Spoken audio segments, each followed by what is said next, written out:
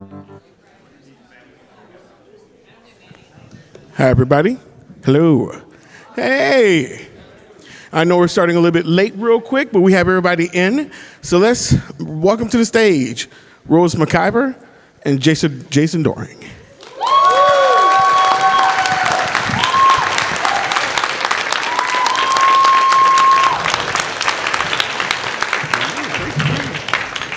Thanks for having us. All right. Hey. How you all doing? Good. Thank you, sir. Good. Hopefully the aloha spirit has hit you all here on the island. I love Hawaii. This is my first time here, and I'm obsessed. I really am. Nice. Thank you for having me. Mahalo. Very good. Very good. So one of the things I want to do, and I'm going to kind of let both you all touch on this real quick. Oh, first, I know TJ made the announcement, but again, whenever you all are ready for a question, just step towards this mic right here and hold the line there, and we'll get right to your questions, okay? But first of all, let's start off from the beginning like we did other groups real quick. Let us know each about both of you all and what got you into acting. Please. Me first. All right. Oh, tell about the twins. Yeah, that's how it happened. It's got a bit of story. So I have identical twin brothers and identical twin sisters. Wow. What are the chances? What are the chances? Does anybody in this room have two sets of twins in their immediate family? You're Really? joking. You're joking. Paternal. They're Okay, paternal, cool. Nice. okay. That's good. Yeah, so... I was in shock. Yeah, so fraternal twins run in the family. That's like a gene that you can have. And identical twins, they don't quite know why it happens. But so we had that twice. And my sisters were the little girl on a show called Growing Pains, which was a long time ago.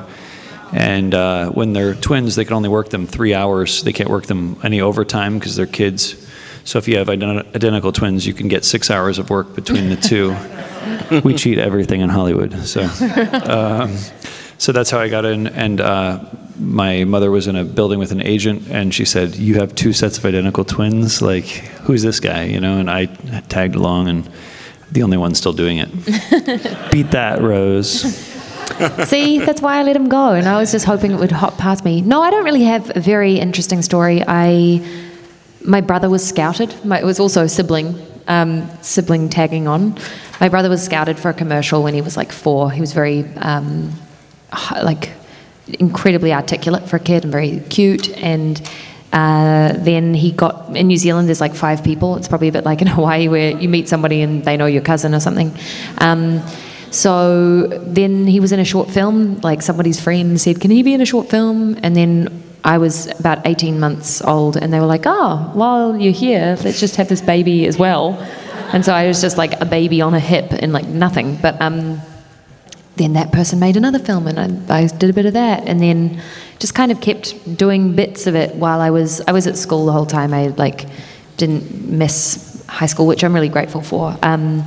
But it just kind of kept getting more and more part of my life. And then when I finished school, I was like, I guess this is my job. I guess this is what I'm doing. I don't know, I still kind of pinch myself that another thing comes up. We'll see. Maybe I've jinxed myself today. We'll see. That sounds good.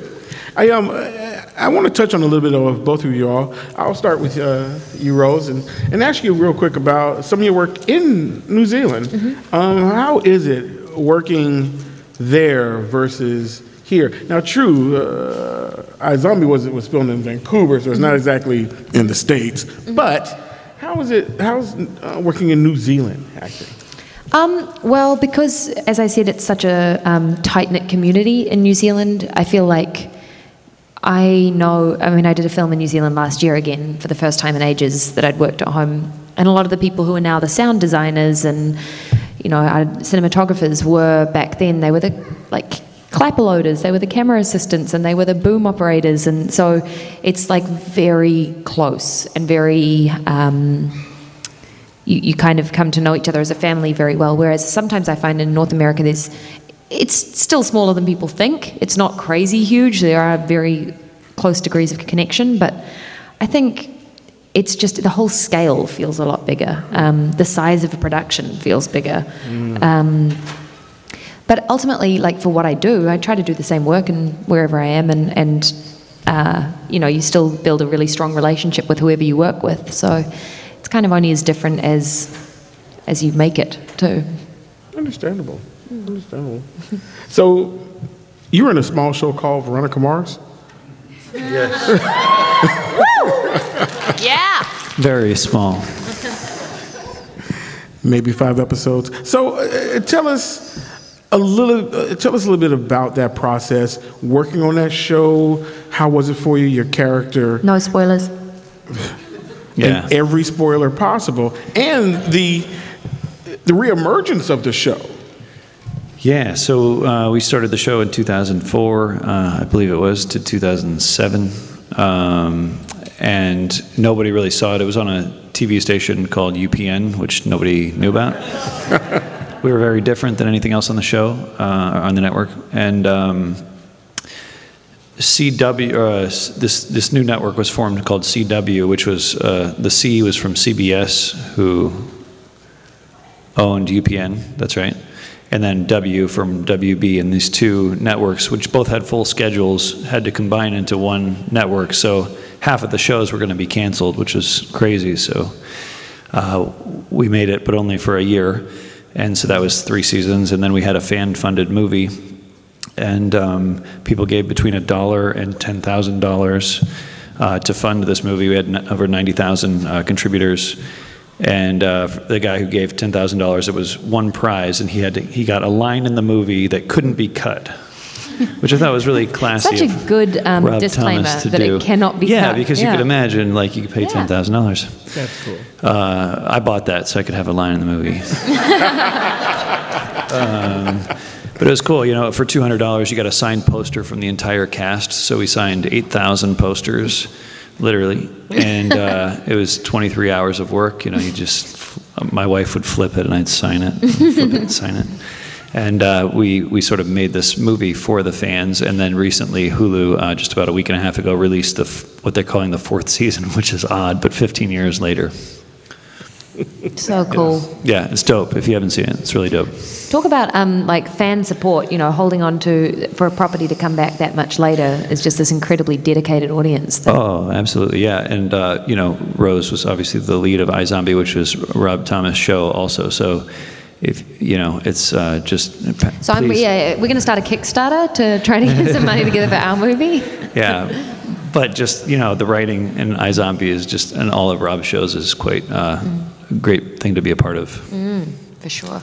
So, quick question for the audience. Did any of you all help pay for Veronica Mars out there?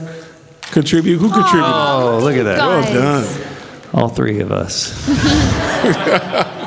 Hey. Which one of you all got a poster? We got a poster. There we go.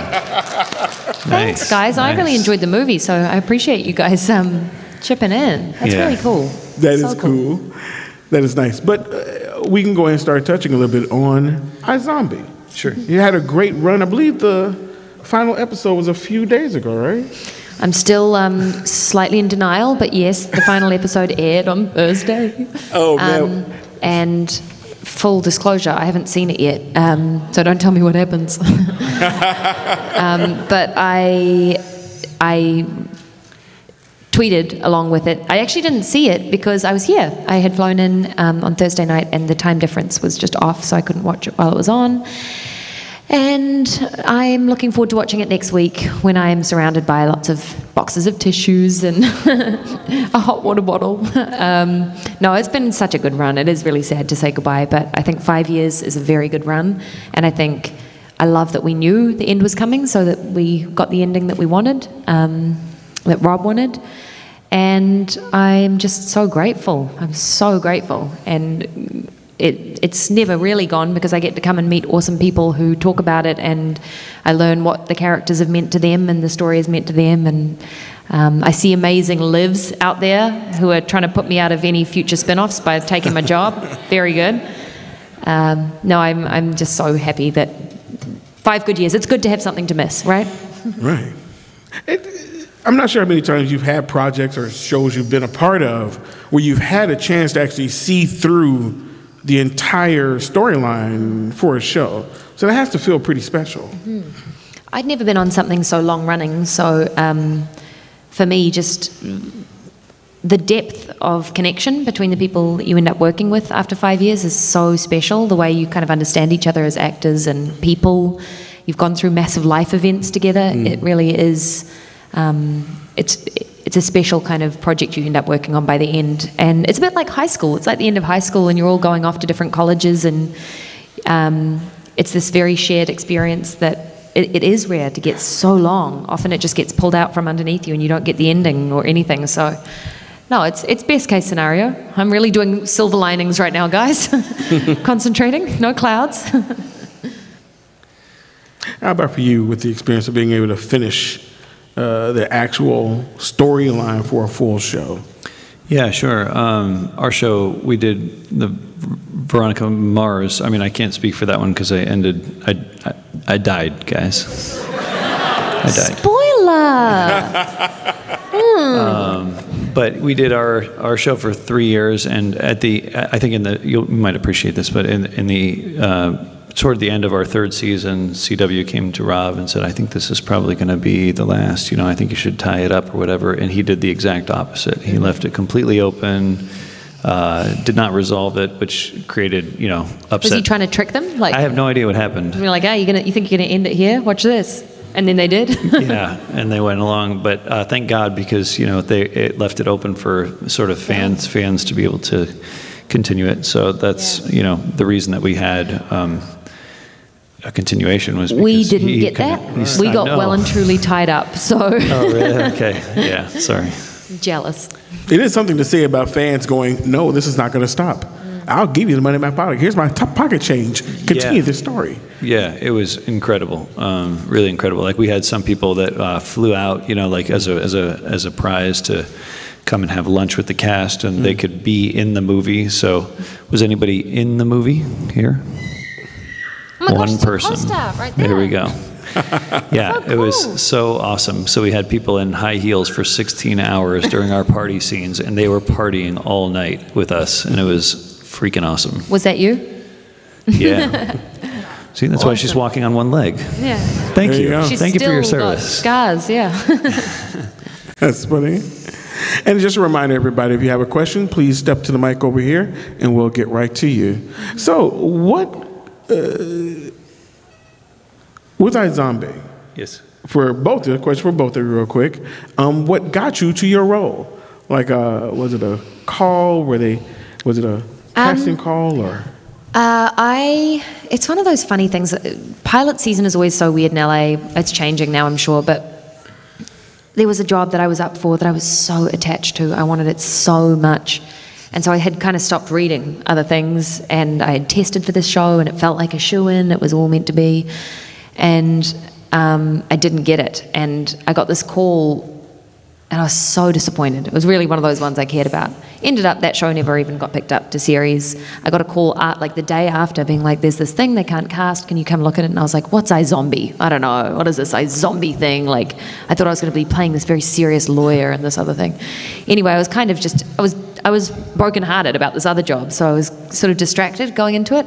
And I think that's lucky because it made me not really think about the scope of what I'd be signing up for, because and them as well, they were desperate, so it was a good marriage there. They were really looking for somebody, and they'd struggled to find her, and I came in, I was the last person. They often talk, Rob Thomas talks about how when he cast Veronica Mars, Kristen Bell was the first person he auditioned, and when they cast iZombie, I was the last person they auditioned.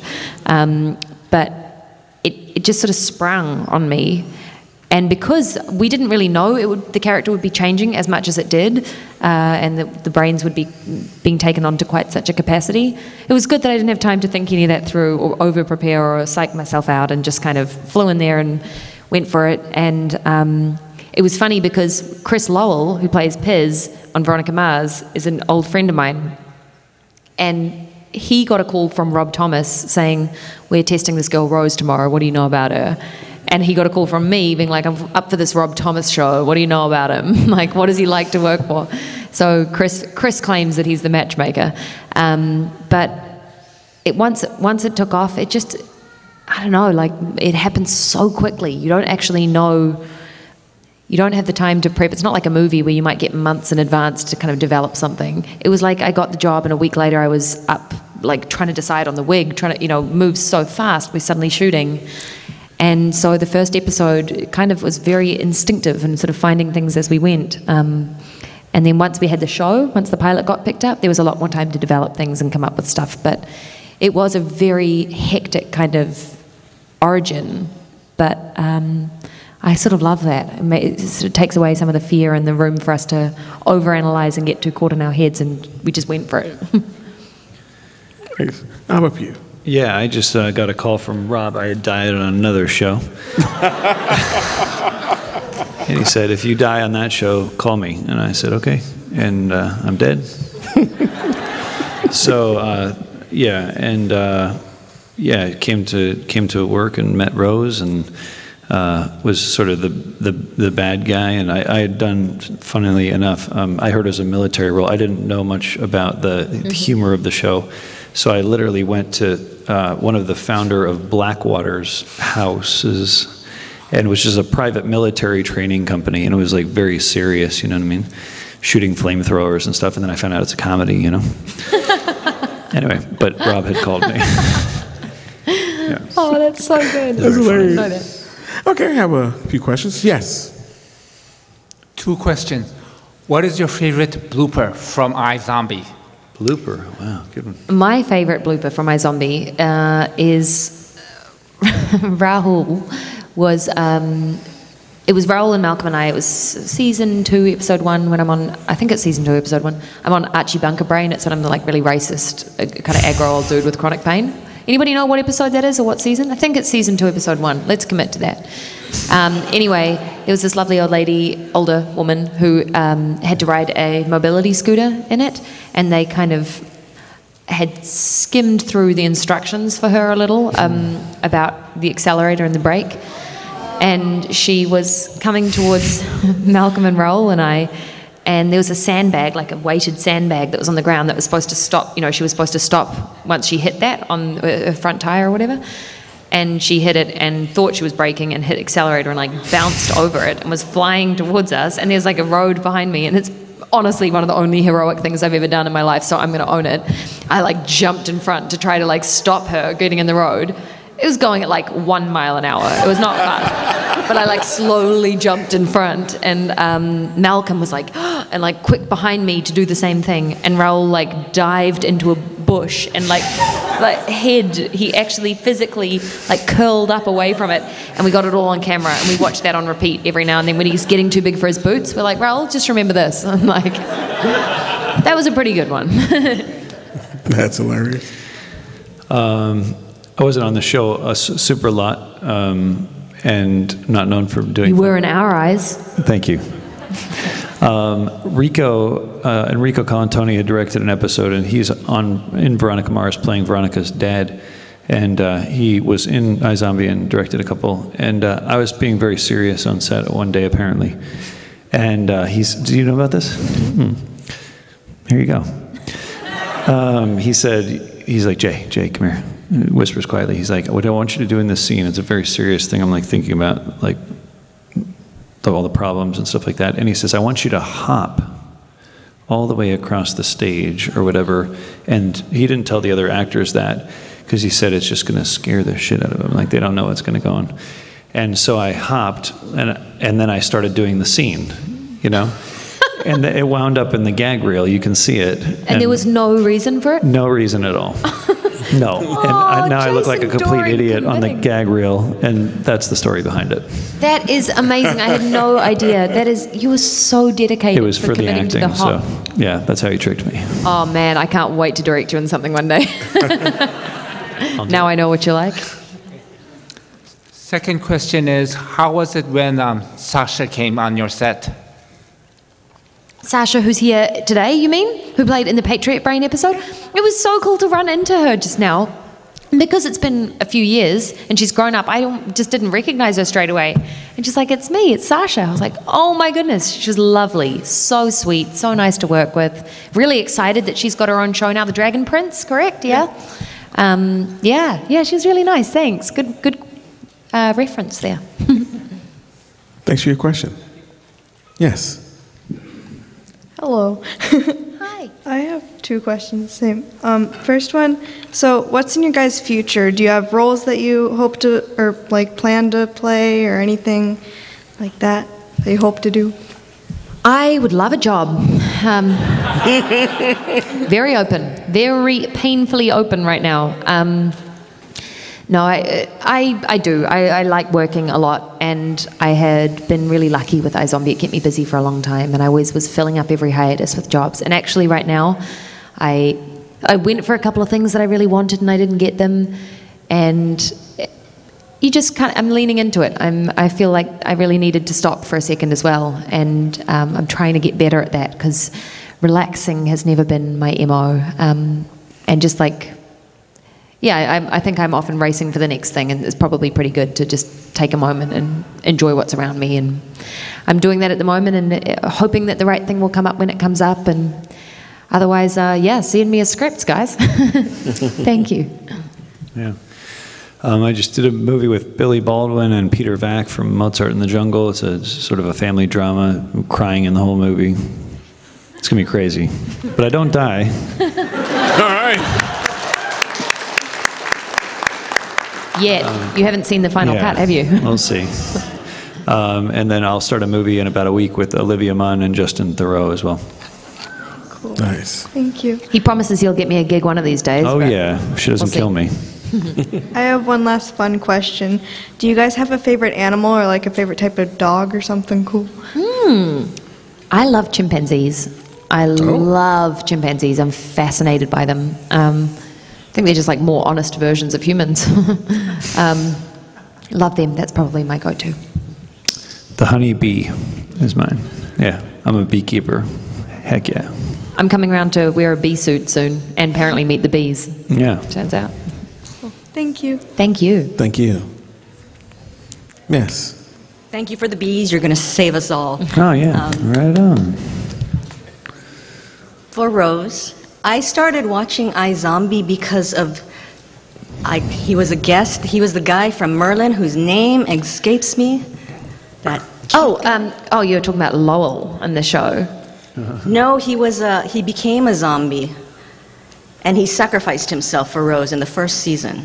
Oh, you talking He was about on Merlin. As Bradley James. Yes. Who played Lowell. Yeah. Okay, that was Lowell. Yes, there you go. Yeah, Bradley It's been a James, while. very good. What was it like working with him? He's so good. I mean, we really broke fans' hearts when we killed him. Yikes. Spoiler, but it's season 1, so I have no sympathy. If you're not there, hop to it, guys. You got a few to catch up on. He's the reason I started watching iZombie. He's very, very talented. He was really lovely to work with. A consummate professional, really good time. It's really annoying. I didn't want anybody to play my boyfriend on that show in the end because, yeah, they just end up dying all the time. So I was disappointed that we lost him. He was great. But he's been keeping very busy. He did that Damien. He's done all sorts. So we had to release him back into the world like the baby bird he was. Thank you. Thank you. Thanks for watching. Hi. So a question for Rose. Earlier I asked you what was your favorite brain. I kind of want to know what was the most difficult brain for you to play, because you play so many and you play them so well, you know? Until this season, I would have said it was the Archie Bunker brain because I didn't like, it's just not much fun to have to be an asshole, really, you know? It just didn't, I don't know, without being able to fully develop a character and get lost in it, I think it would be interesting to play a villain if you really got to go there, but this was just a bit of a, it was less fun to play every day on set, so that wasn't very appealing to me, but our second to last episode of this final season, where I am on multiple brains and Ravi is on multiple brains, that was hard, and it was just because the time constraints are already really tight to play brains. It's like, you know, I'm researching them at night after work when I'm starting doing them the next week, and it's just, it's a really fast moving machine. So to have to do more than one, more than two, it got to just not feeling like I was going to be able to do any of them justice. And Diane, who wrote that episode, is like, I'm obsessed with Diane Ruggiero Wright, co-creator of the show. She's a certifiable genius. But she came to me on the phone and was like, hey, so we've got this episode and I want to do Zombies 11, like Ocean's 11, but like zombies and you and Ravi share 11 brains. And I was like, are you kidding? I was already suffering adrenal fatigue and like, what am I going to do? But okay, sure, what are they? And she was like, well, I know you did dancing and gymnastics and stuff, so why don't we have you be a Russian Olympic gymnast? And I was like, well, sure, if you're hiring an Olympic gymnast to do all the stunts, like I can do a cartwheel still. I'm not, you're going to be disappointed. And she was like, why not? Like, you know, it'd be fine and you can do the splits. I'm like, you don't get into the Olympics doing the splits, Diane. But all those brains, that was quite a stressful one. So I would say that just wanting to do them justice, like one at a time always suited me better. But ultimately, I watched that episode and loved it so much. I love Clive Babineau so much, and throughout the end of this final season, I feel like all his storylines, where that went and what that swelled into, was so meaningful for me. Like I watched that episode. That's the last iZombie episode I've seen, the penultimate one. But I think it came together incredibly well, but it was a very hard shoot. And then I have a question for Jason, too. How often do you hear people talk to you about Moonlight, and what were your thoughts about your character in the show? Yeah, not too much, but there. Moonlight? Yeah, right. Do you want me to get out my rap sheet of all the projects you will never have known about? All right. Let's see. So it was a short-lived show on CBS. It was a vampire show, and Joel Silver called after Veronica Mars, and he said, "Kid, I love you. I'm going to put you in this thing. I'm going to pay you twice what you're making, and you don't have to audition or whatever." And you were like, yes. Yeah, it was really cool. And it was with Alex O'Loughlin, who's on Hawaii 5. Yep. He's a local just about. Yep. Yep.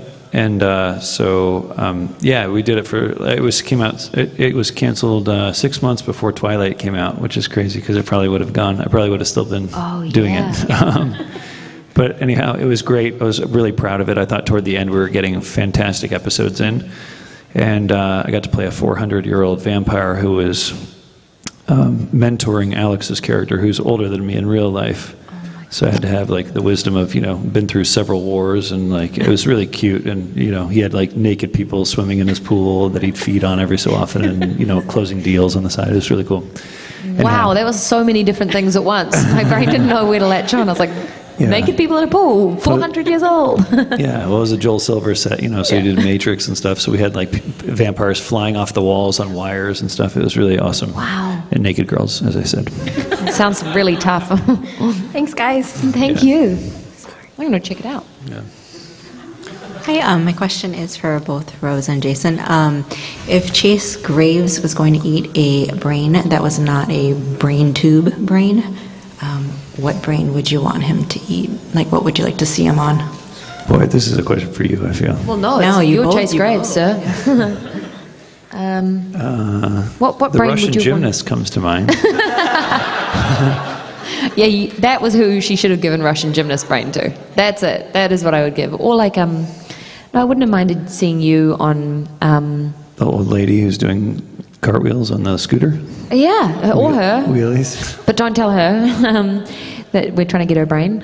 No, I think I also would have liked you and Raoul together, maybe to be on like social media influencer brain. I think that would have been pretty good. Sold. For our spin-off iPhone version of the show, which we're all talking about. Thank you. It's about our time. Hi, Rose. Hi. I heard that you studied psychology and linguistics. Mm-hmm. Can you tell us something fun or interesting that you remember when you're about psychology or linguistics? Oh my goodness, you're really sifting through the archives now. That was a few years ago and I'm a dropout. But so what I tell you is probably wrong. But no, I love languages. I really do. I wish I spoke more. I know lots of little bits of things. I worked in Romania for a long time and learned little bits of Romanian, and in New Zealand I speak like more Māori than I realised that I do, which actually, it's so amazing being in Hawaii how much you can kind of find cultural similarities there, and language similarities there. And French I learned at school. My best friend is a sign language interpreter. My one best friend is a sign language interpreter. Oh, hi! So I really, really would like to learn sign language, although the New Zealand sign language is very different to the American sign language. So now I'm like, what should I commit to? And yeah, I mean, yeah, my one best friend is a sign language interpreter, another is a clinical psychologist, and the third lectures in paramedicine and emergency management. So they kind of did all the brainy hard work, and then I just thought I'd be the actor who kind of slips in and gets to pretend to be all of them all the time. So I'm around it a lot, and I'm fascinated by psychology and linguistics, both. Just think it's a big part of my job and what I do. But no, I'm not well versed enough to feel like I can offer you too much information. Okay. Sorry, can you expand a little bit? You mentioned Hawaii, connection to Hawaii. Oh, I'm just loving, in New Zealand, yeah, Maori people, descendants, they came from Hawaii. And we have a lot of the names and things that pop up in the mythology here are things that I grew up hearing about and learning about, like Maui. So coming here for the first time this weekend, there's a part of me that very much feels like home, and I'm fascinated. I want to learn more. Thank you. Yeah, thank you. Hello, my name is. This question is for Rose. Thanks. What is the most brains you ever ate just to do a scene correctly? The most brains I ever ate. The grossest most brain I ate was for season 1, episode 11.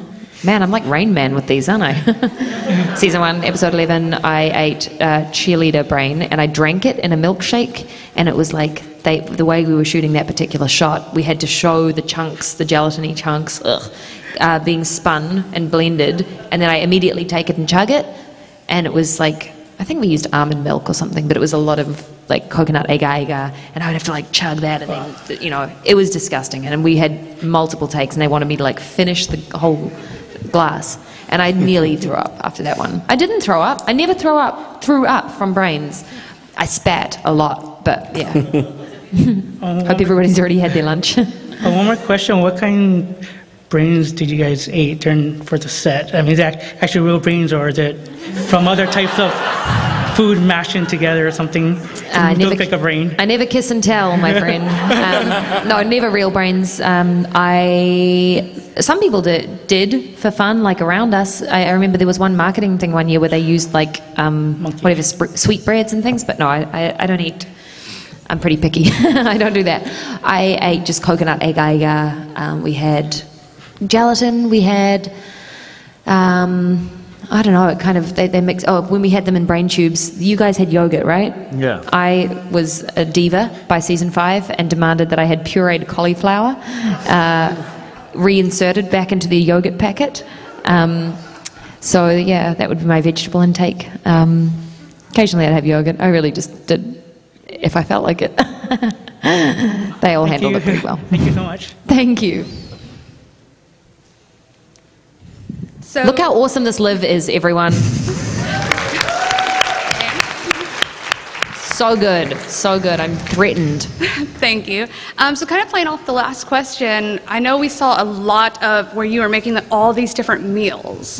If you were going to eat one, which one would you have chosen to eat? I liked there was a spicy broth. There was a chili kind of broth thing that was so good. It had I think it was a Thai recipe, and I ended up asking Juno, our chef, for the recipe afterwards. It was that delicious, and I wrote the recipe down and never made it.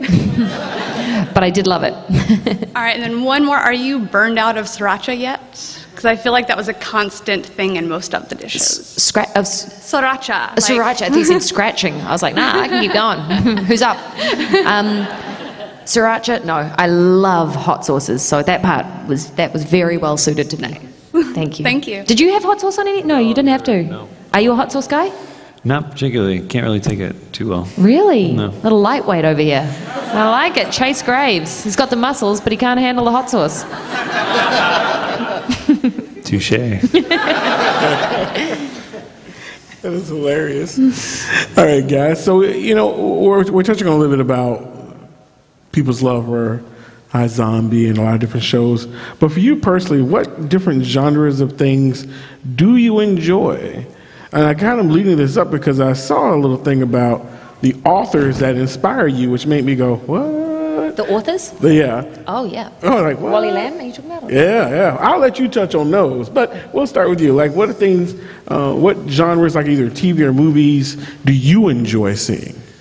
Yeah, man, I think I mostly enjoy story, and I feel like that can cross any genre. I think Rob Thomas, his writing is fantastic. Like, it's humorful, dramatic, emotional, changing. I like all that stuff. I always feel like I've had that similar situation where you're up for a role and you're like, this is it, this is the one, you know what I mean? And if you don't get it, you're like, there'll never be another role like this. And then 2 weeks later, there's another audition, and the writing's that good. So they just follow good writing. And the more you work on something, I feel like the more you put your create and your ideas into it, the more you start to enjoy it. So you can take, something and you read it for the first time and you're like, I'm not that excited, and then you start working on it and you're like, oh man, I got ideas, you know what I mean? That's sort of what makes it enjoyable for me. Yeah. Touching on what you said, I remember Ellen Burstyn, it was in this Lifetime movie that I was in, and Ellen Burstyn's this Academy Award winner, and I feel like she had a pick of the litter of projects, and she just would always choose her projects based on, she was like, I haven't done that, and that's interesting. And sometimes she'll choose a project based on the director, sometimes she'll choose it based on the story, sometimes it'll be based on the character that she gets to play, or that it's in a place that means something to her. There's different reasons to fall in love with a project, I think, and I'm just a big believer in whatever you do sign on to committing and to respecting that material, because everything has an audience, and it might not necessarily be exactly what you thought you were right for or that you would technically watch, but that deserves you to be giving somebody the best experience they could have as an audience member. I know I've watched things, and I'm sure, maybe it's a light comedy and the person considers himself a very serious actor, but I hope that they would still be committed to making me enjoy what I'm watching. So yeah, I think it can span, I'm with you, story and spanning heart. As long as there's heart in it, it can be comedy, it could be horror, it could be anything. Like, I'm not normally a huge horror person, and then I saw Hereditary and was like, wow, it's just, it's compelling.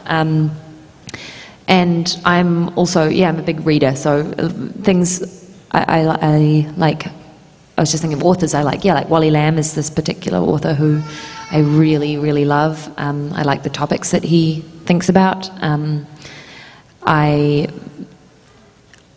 I'm invested in what he's sharing. I like his voice. I think a lot of the time it's about, do you like the voice of the person who, their sort of perspective on the world, because that comes through particularly when you're reading, but also when you're watching things. It's like iZombie, which is this light, fun comedy, is also making comments about immigration, and it's making comments about marginalization and othering and all sorts of feminism. It's got comments about all sorts of things that you can kind of take what you want from it, but there's layers, and that's sort of, I like projects that do that, that have something. It's like a good children's book is great for an adult to read, because there's something going on there that you can tap into as well. Layers. I like layers. Fair enough, real quick. So with iZombie, back to that real quick, because we talked about how funny aspects of the show. Is there any scene or episode that that really you just loved? You're like, this is great. The Dungeons and Dragons brain was one of my favorites. Thanks. Who are D&Ders out here? Oh, cool. You guys could have schooled me. I had a lot to learn. But I loved that episode because there's something which I can imagine happens where you step back and it's storytelling. I mean, that's the game, is storytelling, and you feel like a child again in getting lost in these ideas and these. It's like just a youthful, imaginary, like it requires so much imagination, and something about just that context when all of us were on set doing this campaign in Ravi and Major's apartment. Or house, that's right, they were in a house. I got the apartment, they got the house. In their house, it was just, we laughed so much. We were trying to one-up each other. We were like a bunch of children at a talent quest, like just trying to push it further and further and further. We got reined in so many times that day. They were like, okay, that's not usable. Like, just pitch it down. Like, Robert Buckley's voice got so high at one point. They're like, it's not usable. It will, like, drive viewers and listeners insane. So we kind of just had fun, and those are the moments that I just really, really loved on our show, is when, and I think it translates. You see when you watch that episode how much we're all enjoying being there and with each other. And it is just such a privilege in my job that I get to do that and get to have fun at work, because I know that's not everybody all the time. So I'm very, very appreciative. No, understandable. How about for you? I mean, I was always in the dark episodes, so I didn't have any much joy as far as yeah, that you'd goes. gone and trained with special ops, hadn't you? Yeah, exactly. But, you know, I don't know, they wrote some cool storylines, and I thought it was just interesting, like, to take a character that's, like, I don't know, seemingly sort of one-sided, and sort of add, like, you know, a care about his people and the world and stuff like that, which is something I just tried to add to him, to, like, feel the weight of both sides of it, and sort of the pain with having to make those decisions and stuff like that. It kind of added more of a richness to the character. So it had to be fun to have a character that had some depth to it. Oh, yeah, for sure. Yeah, and I started off very one-sided, and then there were certain things that would hit me, and doing the role, like, that you're like, man, dude, that would be really heavy to have to make that decision, you know, and it's up to you to kind of, the human race and the zombie race is kind of up to you, and you're struggling with, like, the two pulls from both sides and trying to manage that, and it's overwhelming and stuff like that, even to a military person. And you kept it so grounded, and I think that's really much harder than it looks. And a show like ours, which can lean into being quite stylized and fun and poppy, and it takes an actor of a certain caliber to be able to keep that integrity, and it's the reason that, you know, you stay invested. I was constantly trying to ride that line of keep the heart, keep the stakes high and real. Right. And then have fun, but the keeping the stakes high and real and being invested is so important. And it was like such a huge part of our show, was having you really anchor some of those massive decisions that I think it's very easy when you're not in those shoes to think making a decision like that, oh, of course it's this, of course it's that. When that responsibility and pressure is on your shoulders, it's a very different game, I'm sure. Yeah, totally. And I think the more you care about it as an actor, the more it shows to an audience, you know. Yeah. That's very understandable. And then you die. Tough business, man. Tough, man. No, that is hilarious. And just a reminder, if anyone has a question, just up to the mic and we'll be fine. But when you're looking at some of the characters that you've done, like with Veronica Mars and your other shows, and the 8,000 times you've died in a show, which tends to happen weekly, what do you appreciate most about the craft, about doing what you do, acting? Like, what's the biggest take back do you both get from doing this? You can go this time. You go. No, you hang up.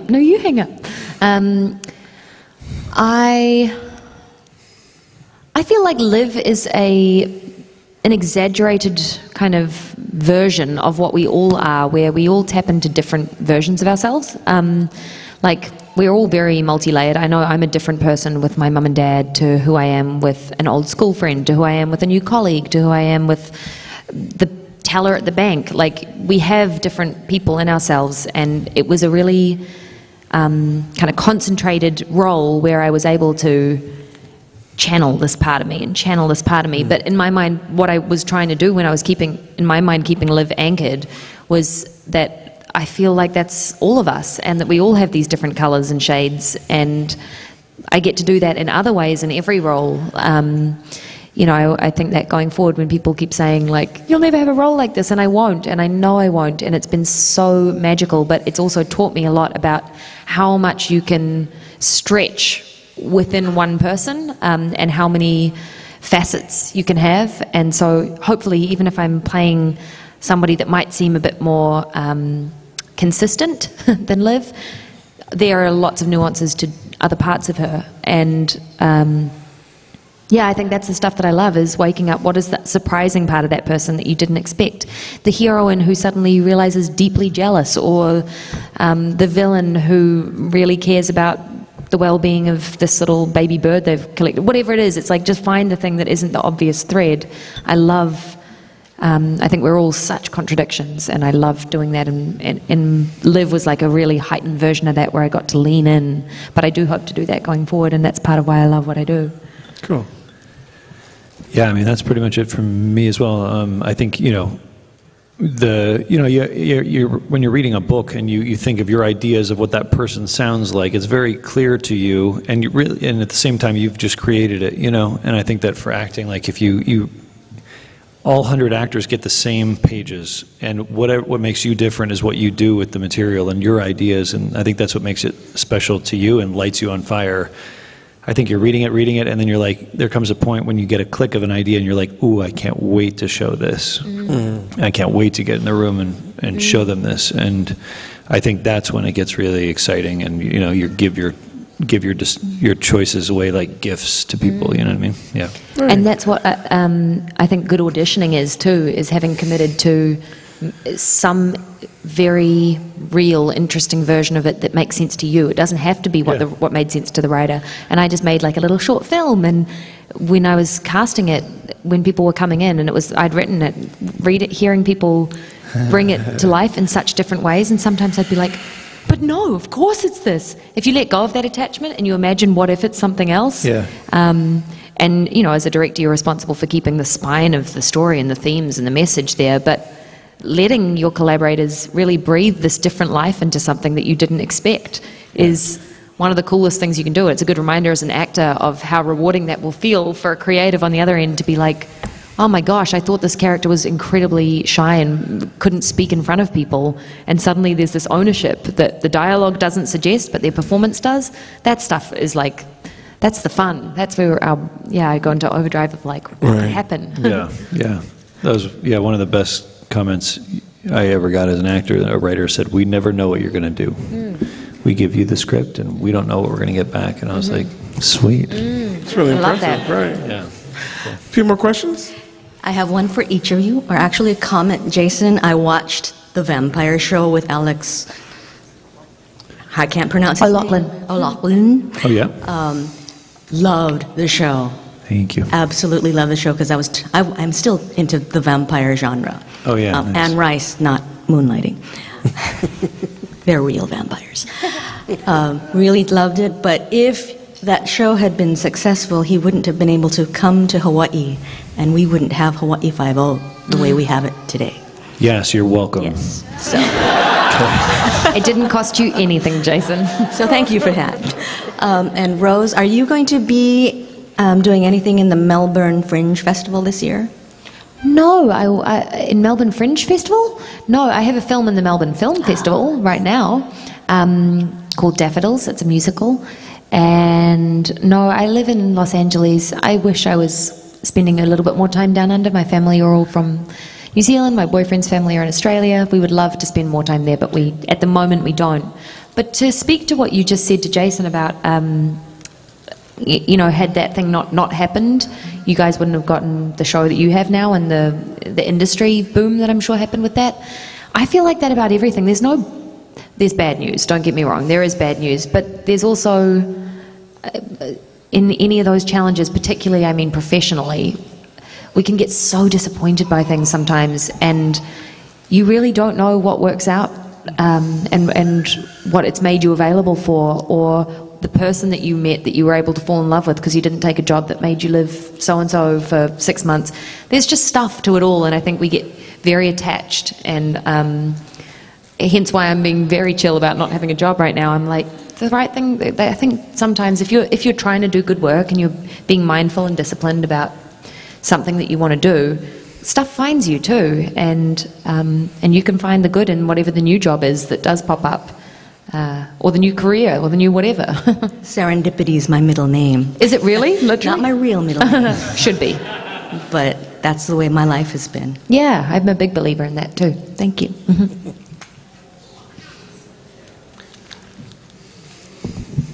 So I have two questions for both of you. Well, the first one is for both of you. What is your favorite superhero or supervillain, and if there is a character that you'd like to play in the future? So hard. Man. They Can't Die. What?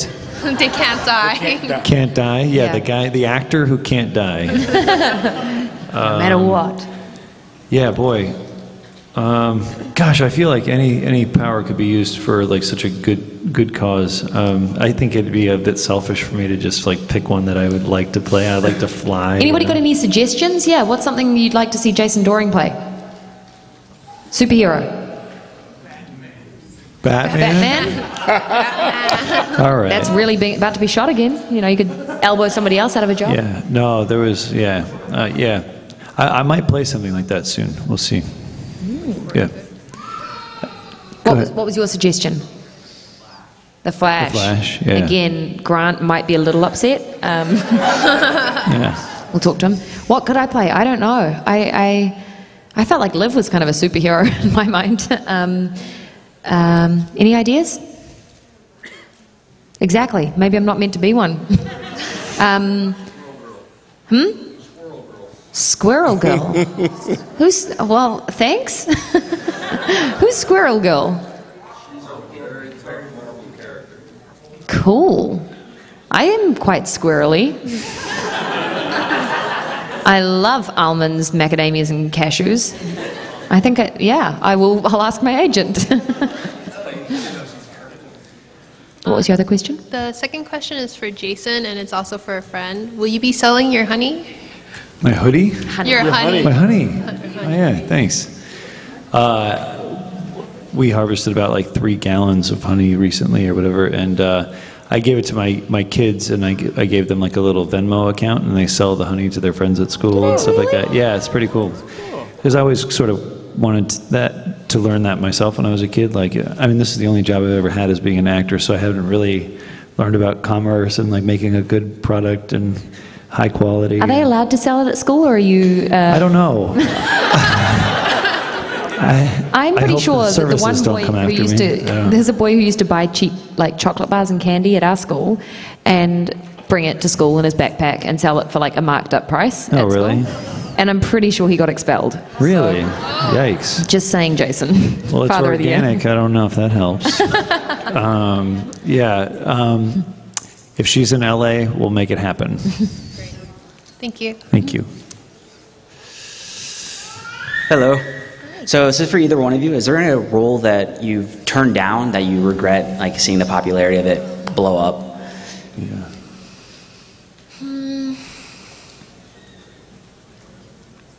I'm trying to think. There's stuff back in New Zealand sometimes that just because I'm not there and I was trying to live in one place, and for my relationship it wouldn't have been necessarily wise to take a job that kept me there for as long as some of the jobs were. Things like that, sometimes I watch and I shed a tear thinking, oh, I wish I'd done that. But also, there's a lot out there, and there are a lot of people who want jobs out there, and it's like some people get really competitive with their friends, like this, the whole idea of these actresses all fighting over this job.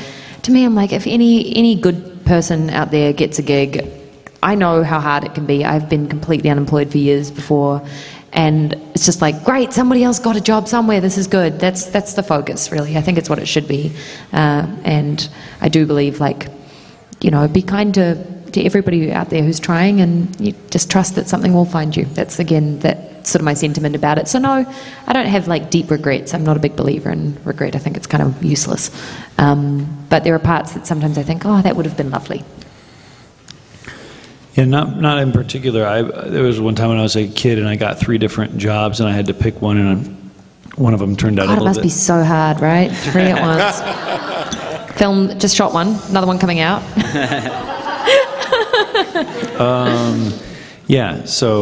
But it turned out that one wasn't much bigger or whatever than the other, so I don't have a good answer for that. But, yeah. Thank you. I also wouldn't turn anything down right now. Hi, my question is for Jason. Earlier, it was discussed about Veronica Mars and it coming back, as well as Moonlight. So, do you think you would ever want to do a Moonlight wrap-up movie, or if everyone else was available to do it as well? Yeah, sure. I don't remember I had ever heard that Moonlight maybe had a second life or not, and I'm the king of second life shows. So, but if it did, that'd be awesome. I think Alex is busy on the surfboard riding around here somewhere. But it was such a good show, and I think it was awesome. And I feel like if Veronica Mars is successful, I think that show will continue as well. I think over the next 2 to 3 weeks, we'll probably see like how the numbers did for Hulu, and if it makes sense, and if they would like to continue, that will probably come down to that kind of factor. Okay, thank you. Thank you. Last question. Hey, since you do an American accent in the show, do you ever get stuck, like after work? Are you still in the accent? No, I have a weird brain like that. It really drops in and out. Some people I know who do an accent for a project keep it all day to kind of make sure they don't slip. My brain it's really in and out. It'll be, if I'm in a scene, and like when, say, iZombie, we're shooting iZombie, and halfway through the scene the director calls out a note, I'll talk back to the director in English? Yeah. In a New Zealand accent, English both times, but in a New Zealand accent, and then drop back into an American when I'm playing her. I don't know, it's personal, and for me that always worked easier. I also was basically living on set for most of the time, and I wouldn't have felt like I could ever be myself, I think, if I couldn't drop in and out. The one really tough, the only time sometimes you bungle words, more it's like if I'm doing improv, I'll say a phrase that doesn't make any sense in America, and it'll be in an American accent, but it'll be like, how are you doing? Oh no, how are you going is what I say sometimes, and people are like, that's not a thing. They're like, so how are you going? Or it'll be like an idiom that traps me more than an accent thing. Okay. But the one phrase that was really hard was a film that some of you may know. I think I spoke to a couple people today who'd seen it, Johnny Kapahala, Back on Board. It's like a Disney Channel film that I did when I was 18 or something, and I play a girl from Hawaii, and we filmed in the beautiful Hawaiian beach of Piha, New Zealand, and so it was like 10 minutes down the street from where I grew up. They're big black sand beaches in New Zealand too, so I guess it was doubling for somewhere here. And in that show, I'm a dirt boarder. Turns out a dirt boarding girlfriend is like the hardest phrase. Dirt boarding girlfriend. I was like, dirt boarding girlfriend, dirt boarding girl. It just was really that one. I've got it now, but dirt boarding girlfriend was a really hard American accent thing. So if you've got any people who are trying to do them, like any non-American accent natives, test them with that phrase, dirt boarding girlfriend. If they can't do that, they can't do it. All right, thank you. Thank you. Thanks so much, everybody. All right, you all will be downstairs, right? Yeah. All right, so if you all would like to speak with them a little bit longer about how to phrase, that would be great. All right, let's give a big round of applause. Thank you. Thank you guys so much for having us. Really love being here. Good questions. Mahalo.